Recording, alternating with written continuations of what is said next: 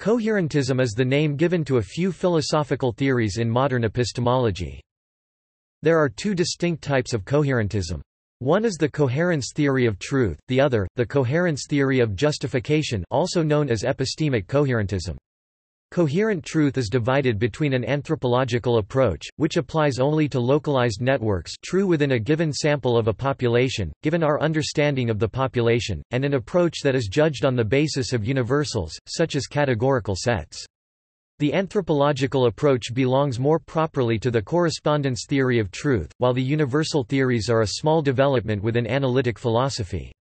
The coherentist theory of justification, which may be interpreted as relating to either theory of coherent truth, characterizes epistemic justification as a property of a belief only if that belief is a member of a coherent set. What distinguishes coherentism from other theories of justification is that the set is the primary bearer of justification. As an epistemological theory, coherentism opposes dogmatic foundationalism and also infinitism through its insistence on definitions. It also attempts to offer a solution to the regress argument that plagues correspondence theory. In an epistemological sense, it is a theory about how belief can be proof-theoretically justified. Coherentism is a view about the structure and system of knowledge, or else justified belief. The coherentist's thesis is normally formulated in terms of a denial of its contrary, such as dogmatic foundationalism, which lacks a proof-theoretical framework, or correspondence theory, which lacks universalism. Counterfactualism, through a vocabulary developed by David K. Lewis and his many worlds theory, although popular with philosophers, has had the effect of creating wide disbelief of universals amongst academics. Many difficulties lie in between hypothetical coherence and its effective actualization. Coherentism claims, at a minimum, that not all knowledge and justified belief rest ultimately on a foundation of non-inferential knowledge or justified belief. To defend this view, they may argue that conjunctions and are more specific, and thus in some way more defensible, than disjunctions or. After responding to foundationalism, coherentists normally characterize their view positively by replacing the foundationalism metaphor of a building as a model for the structure of knowledge with different metaphors, such as the metaphor that models our knowledge on a ship at sea whose seaworthiness must be ensured by repairs to any part in need of it. This metaphor fulfills the purpose of explaining the problem of incoherence, which was first raised in mathematics. Coherentists typically hold that justification is solely a function of some relationship between beliefs, none of which are privileged beliefs in the way maintained by dogmatic foundationalists. In this way, universal truths are in closer reach. Different varieties of coherentism are individuated by the specific relationship between a system of knowledge and justified belief, which can be interpreted in terms of predicate logic, or ideally, proof theory.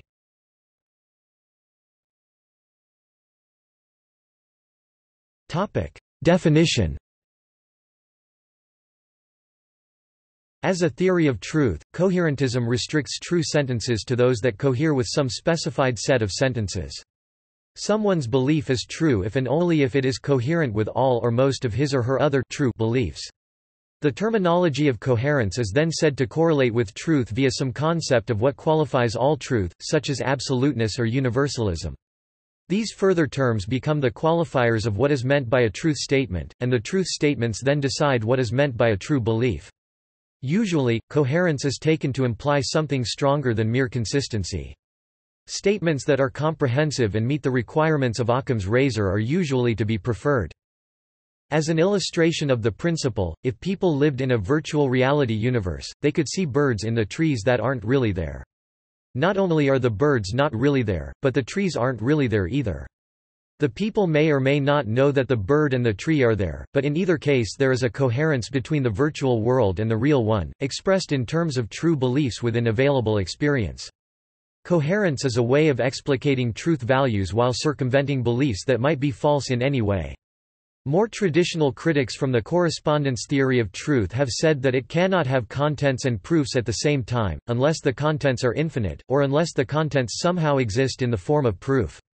Such a form of existing proof might seem ridiculous, but coherentists tend to think it is non-problematic. It therefore falls into a group of theories that are sometimes deemed excessively generalistic, what Gabor Fori calls blob realism. Perhaps the best known objection to a coherence theory of truth is Bertrand Russell's argument concerning contradiction.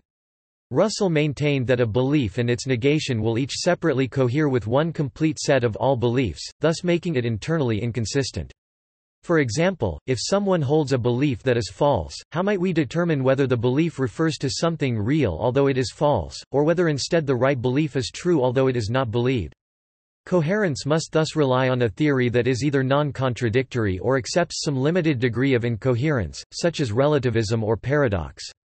Additional necessary criteria for coherence may include universalism or absoluteness, suggesting that the theory remains anthropological or incoherent when it does not use the concept of infinity. A coherentist might argue that this scenario applies regardless of the theories being considered, and so, that coherentism must be the preferred truth theoretical framework in avoiding relativism.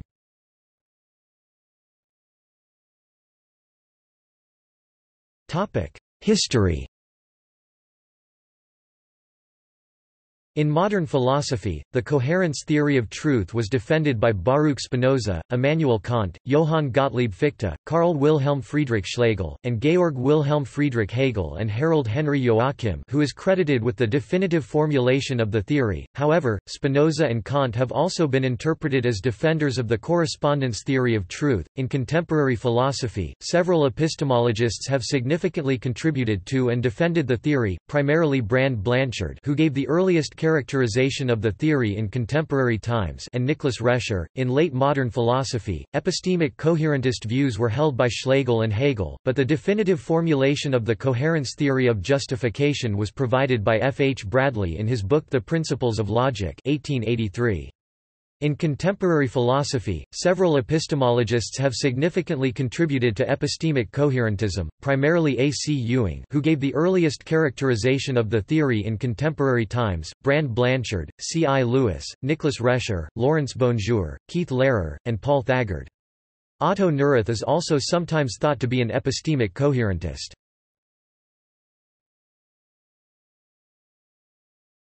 The regress argument. Both coherence and foundationalist theories of justification attempt to answer the regress argument, a fundamental problem in epistemology that goes as follows. Given some statement P, it appears reasonable to ask for a justification for P if that justification takes the form of another statement, P. One can again reasonably ask for a justification for P, and so forth. There are three possible outcomes to this questioning process.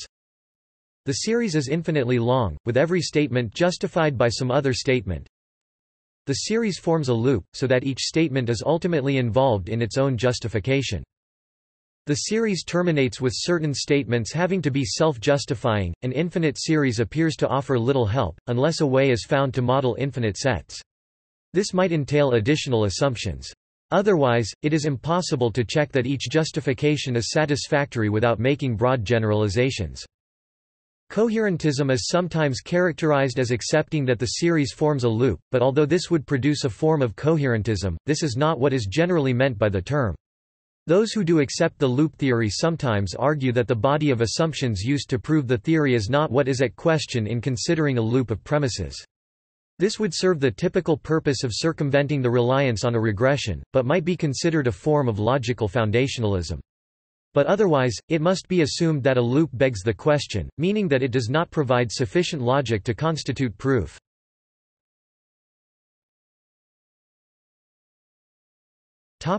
Foundationalism's response. One might conclude that there must be some statements that, for some reason, do not need justification. This view is called foundationalism. For instance, rationalists such as Descartes and Spinoza developed axiomatic systems that relied on statements that were taken to be self-evident. "I think therefore I am," is the most famous example. Similarly, empiricists take observations as providing the foundation for the series. Foundationalism relies on the claim that it is not necessary to ask for justification of certain propositions, or that they are self-justifying. Coherentists argue that this position is overly dogmatic. In other words, it does not provide real criteria for determining what is true and what is not. The coherentist analytic project then involves a process of justifying what is meant by adequate criteria for non-dogmatic truth. As an offshoot of this, the theory insists that it is always reasonable to ask for a justification for any statement. For example, if someone makes an observational statement, such as, "It is raining," the coherentist contends that it is reasonable to ask, for example, whether this mere statement refers to anything real. What is real about the statement, it turns out, is the extended pattern of relations that we call justifications. But, unlike the relativist, the coherentist argues that these associations may be objectively real. Coherentism contends that dogmatic foundationalism does not provide the whole set of pure relations that might result in actually understanding the objective context of phenomena, because dogmatic assumptions are not proof-theoretic, and therefore remain incoherent or relativistic. Coherentists therefore argue that the only way to reach proof-theoretic truth that is not relativistic is through coherency.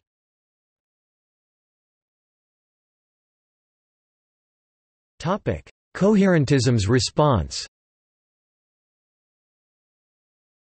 Coherentism denies the soundness of the regression argument.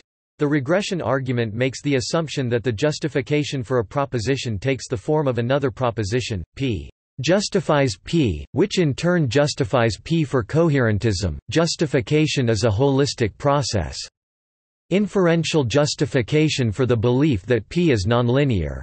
This means that P and P are not epistemically prior to P. Rather, the beliefs that P and P work together to achieve epistemic justification. Catherine Elgin has expressed the same point differently, arguing that beliefs must be mutually consistent, cotenable, and supportive. That is, the components must be reasonable in light of one another. Since both cotenability and supportiveness are matters of degree, coherence is too. Usually the system of belief is taken to be the complete set of beliefs of the individual or group, that is, their theory of the world. It is necessary for coherentism to explain in some detail what it means for a system to be coherent. At the least, coherence must include logical consistency. It also usually requires some degree of integration of the various components of the system. A system that contains more than one unrelated explanation of the same phenomenon is not as coherent as one that uses only one explanation, all other things being equal. Conversely, a theory that explains divergent phenomena using unrelated explanations is not as coherent as one that uses only one explanation for those divergent phenomena. These requirements are variations on Occam's razor. The same points can be made more formally using Bayesian statistics. Finally, the greater the number of phenomena explained by the system, the greater its coherence.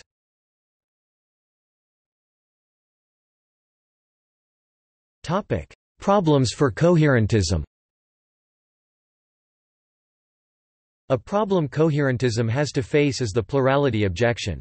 There is nothing within the definition of coherence that makes it impossible for two entirely different sets of beliefs to be internally coherent. Thus there might be several such sets. But if one supposes—in line with the principle of non-contradiction—that there can only be one complete set of truths, coherentism must therefore resolve internally that these systems are not contradictory, by establishing what is meant by truth. At this point, coherence could be faulted for adopting its own variation of dogmatic foundationalism by arbitrarily selecting truth values. Coherentists must argue that their truth values are not arbitrary for provable reasons. A second objection also emerges, the finite problem, that arbitrary, ad hoc relativism could reduce statements of relatively insignificant value to non-entities during the process of establishing universalism or absoluteness. This might result in a totally flat truth theoretic framework, or even arbitrary truth values. Coherentists generally solve this by adopting a metaphysical condition of universalism, sometimes leading to materialism, or by arguing that relativism is trivial. However, metaphysics poses another problem, the problem of the stowaway argument that might carry epistemological implications. However, a coherentist might say that if the truth conditions of the logic hold, then there will be no problem regardless of any additional conditions that happen to be true. Thus, the stress is on making the theory valid within the set, and also verifiable. A number of philosophers have raised concerns over the link between intuitive notions of coherence that form the foundation of epistemic forms of coherentism and some formal results in Bayesian probability. This is an issue raised by Luke Bovens and Stephen Hartman in the form of impossibility results, and by Eric J. Olson. Attempts have been made to construct a theoretical account of the coherentist intuition.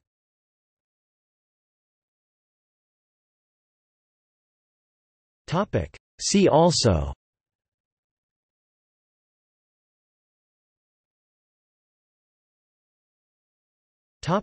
Epistemological theories. Foundationalism. Theories of truth.